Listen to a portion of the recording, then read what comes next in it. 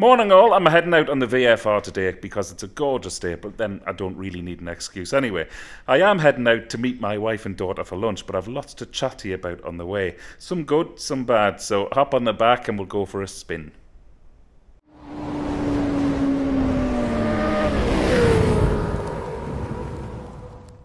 Well, how are you all? Don't worry, we're not going to church.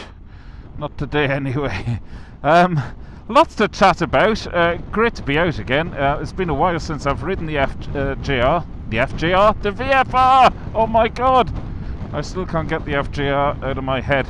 Let me talk about this briefly. You might have seen that new sort of strand I was doing on the channel called the Stuff Review, where I reviewed this deflector in full. If you haven't, obviously go back and check that out. Delighted with this.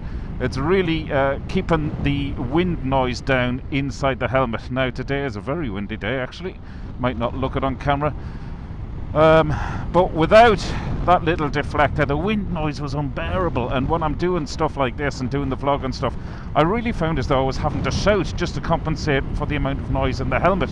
That was with both screens, by the way, this Puig screen and the one before that, which was the Givi screen. That was just unbearable. So Richie Vida very kindly recommended this Puig screen. That's what he uses, and look at that. That's how windy it was overnight. Did you see that tree there? So I have no doubt on my little journey today I'm going to encounter a few things like that, so I'll be a little bit careful. So yeah, Richie recommended this screen. Now for me, I mean the screen worked a treat, or does work a treat rather, and really does throw the wind around you. There is no buffeting whatsoever. However, I still found it a little bit noisy, obviously compared to the GS screen, so I won't go into it again because it's all within the video I did called the Stuff Review. But delighted with the little deflector. It really has quietened down the ride a lot. Okay, next thing. It's not so good news, this next one. I'm really gutted. I've been sort of teasing this on the channel over the last year and a half, I reckon. You know the sculptures videos that I make about the roadside sculptures here in Ireland. And I've become so passionate about them because as I started unearthing one or two stories, turns out literally all of them have amazing stories behind them. And so again, I brought a strand of sculptures to this channel, and they're on a I think I call it a playlist within my channel. It's called A Sculpted Journey of Ireland if you want to watch a few of them. I just think they're intriguing stories, great stories. So much so, we got a lot of feedback from people outside of the motorcycle community saying, listen, this needs to be going to mainstream TV. So we did that. I think I'm going left here, so my sat-nav says I shall turn left here. So we sort of teased it to a couple of broadcasters, and lo and behold, Ireland's state broadcaster, RTE, loved it. So that was about a year ago. So we put everything in motion. We set up basically a team behind it. And my good friend and producer of the project, Evan, put all of the paperwork together to then go and apply for funding, because it's very expensive to produce 6 half-hour programs for RTE. It's very expensive. There's a lot involved in it. So we had to apply to a government fund. It's a government pot basically for television and film production here in Ireland. And it's called the BAI, which stands for Broadcasting Authority of Ireland. And 4 times a year they have a little pot of money, well, a big pot of money, which they give out to productions. And we went all the way, and literally just heard that unfortunately our project this time didn't tick all of the boxes. We don't know why yet. There's still a few other routes we can take, but I mean, I'm no stranger to this process, of course. I mean, this is what I do. And the last big commission we had, which was funded by the BAI, was the film I made, which actually hit cinemas about 4 years ago this week, because I keep getting reminders up on my Facebook feed. That was called The Man Who Wanted to Fly. If you want to check that out, it's everywhere online. Apple TV and a few Google services, whatever. But yeah, so the funding was successful for that film. Unfortunately, it hasn't been for this for this TV production, but there are still other avenues we can follow, so it's not completely dead and buried, but I was really excited about it. Now, saying all that, I wasn't going to be presenting it, I was only going to be shooting it and directing it, but I had a wonderful presenter here in Ireland, who's also a motorcycle enthusiast, and very well known in Ireland. In fact, I can probably tell you who it is. It's PJ Gallagher, and he's become a bit of a mate as well. We follow each other online through the motorbikes, so we're really passionate about that. And I just, as soon as I thought of him, I thought he'd be brilliant to present it.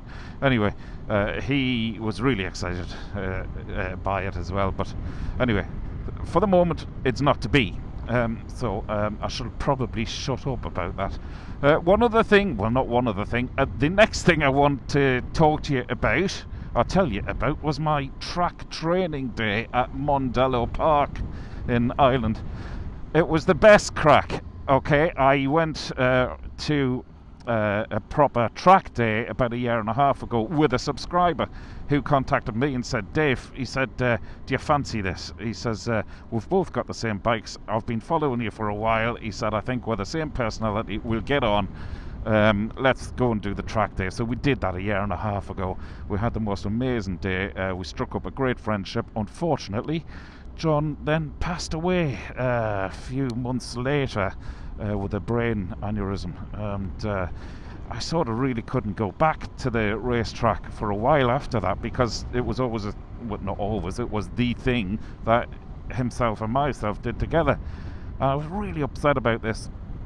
Anyway, I obviously had healed a little bit, and last week I went to Mondello for not a fully fledged race day. In fairness, it was a track training day, and I thought I needed this because I was a bit rusty, especially after the winter we'd had here in Ireland. And then I hadn't it was the RS660, of course, that I took to the day, and I hadn't really been out much on it. I hadn't done good spins on roads and got the knee down and all that for a while. So I went to this track training day, and oh my god, I wasn't sure how I felt when I came away, because I was a little bit ashamed of myself at how little I knew. I mean, I don't know what I was thinking when I went along with John to the actual race day. You know, I knew nothing.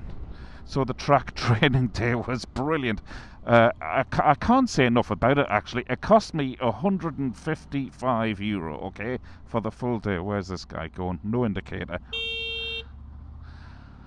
Can't help but beep the horn. I mean, honest to God, I could have been overtaking him there.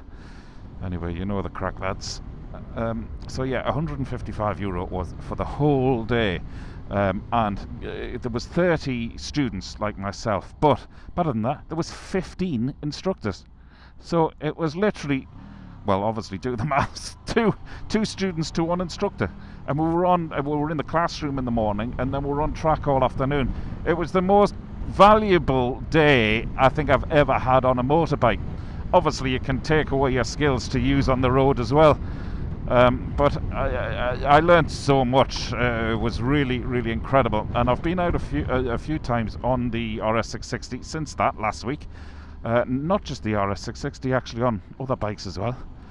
And I don't know if it's in the head or if it just built up the confidence within me as a rider generally, but I feel since that day that I'm a better rider. There's another thing I did prior to that, about 2 months ago now, back in February was it, a subscriber called Brian Kavanagh, hope he doesn't mind me calling his name, I shall get proper details actually, in fact I'll put his details below, because he's a riding instructor, but he's an ex-guard. For those of you who don't live in Ireland, that's a policeman, but he's an ex-police rider.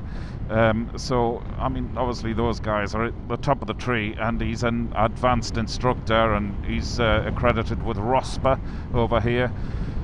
Don't ask me what it stands for, because I can't think of it off the top of my head, but basically these guys are the blood bikers, the marshals for any big event, Garda riders, you know, like I say, top of the tree stuff. So Brian had been watching my channel and spotted, I wouldn't say flaws as such in my riding. He was very nice the way he put it, but he sent me a message, then we had a phone call, and he said he could help me improve on different ways, different aspects of my riding. Oh, where am I going? I should have turned right there. That didn't look like a right turn, so I'm just going to carry on. Would I fancy going along to meet him? And so off I went, spent the day with Brian. A wonderful man, great crack as well. He looks like that fella, the actor, who was in Roadhouse many years ago with Patrick Swayze. Not Patrick Swayze, the chap with the silver hair, hard as nails. And who was also, if I'm not mistaken, in the Lady Gaga film A Star Is Born, the older guy again. He looks like him.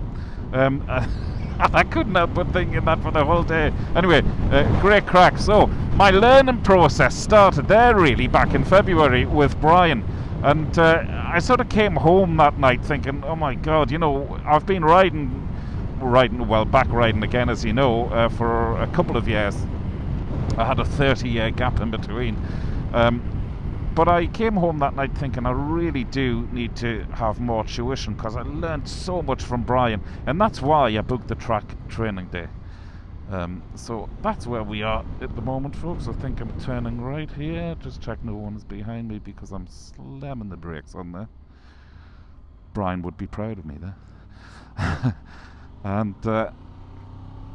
And the other thing to say is that I've had to make a few videos, folks, to put on the shelves, because I'm heading away tomorrow again back to my day job, which is cameraman on, well, I'm a freelance cameraman, so obviously I work on a load of shows, but my big show every year, I don't know where you're based watching this video now, but if you're in the UK and Ireland, surely you'll know the show that I work on most of the year, which is Come Dine With Me for Channel 4. So I'm heading over there tomorrow for a few weeks. I'm in Leeds for the first week, and then where are we the second week? Bristol for the second week. I'm actually during that middle weekend, that crossover weekend, I'm heading down near Oxford. So I contacted Andy, the Missenden flyer, to see if he's around for a spot of lunch and a coffee. So hopefully I'll get to shoot the breeze. There's lots of potholes and the roads are all dug up everywhere because of the bad weather and the amount of rainfall we've had here. So I am taking it fairly easy here. So yeah, hopefully I'll grab a spot of lunch with Andy for a catch up as well. I'm sure there'll be a photo or two which comes out of that, if indeed it happens and he's not away sunning himself or riding in Alaska or all these wonderful trips he's doing of late. And then that's what I want to pick his brains about. First of all, I want to ask him, when did he win the lottery? He's a top man, Andy. I've met him before. He's great crack. So other than that, folks, we're nearly at this little restaurant. Now, I'll show you a few photographs, hopefully, at the end of this video when I get there.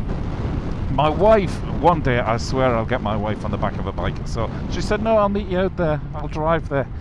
And I'm like, no, it's only like 40 minutes from where we live. You know, come on, just hop on the back of the bike. Nope, nope, nope. It's fair enough.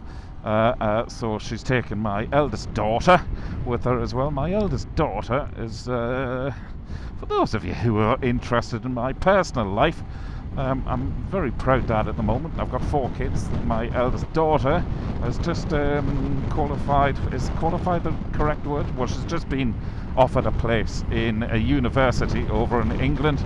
I won't mention it just in case she doesn't want me to. But she's going to become a vet. Something which is very close to her heart, especially where we live and all the animals we have. And in fact, she's probably a fully qualified vet already, without her knowing it. So yeah, she starts her study this September for 5 years over in England. So last weekend, me and Mum went over and we had a tour of the campus and saw where she's going to be staying and met some of the tutors, and we had the most incredible weekend.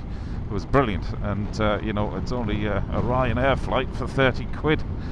So so that filled up last weekend, which is why I'm out today making this video. Otherwise I would be straight back from the job I spoke about earlier. Come down with me and literally be straight on a bike to try and get something out the following weekend for you. So I'm thinking by the time I get back from come down, I'll have used up all of the videos on the shelf. Okay, that's probably it, folks, for now. Why don't you sit back and enjoy the scenery for a little bit, and then I'll switch the camera on again when I come into Castle Blaney, which is where this little cafe is. Just before I do switch the camera off, of course, I mean, there's always something else for me to chat about.